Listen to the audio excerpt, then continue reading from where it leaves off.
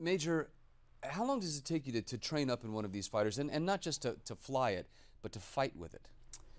The amount of time is pretty extensive, and I think that's one of the things that maybe the general population doesn't know.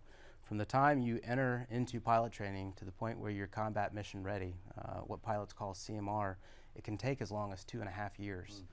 So you will start from the very basics of aviation, not even talking about combat, and you'll just learn formation flying, some instrument flying, and what it is to go from point A to point B. From there, there's a graduated step up. Well, you'll start doing low-level flying. Really, before you're combat mission ready, it takes an extensive amount of flight training.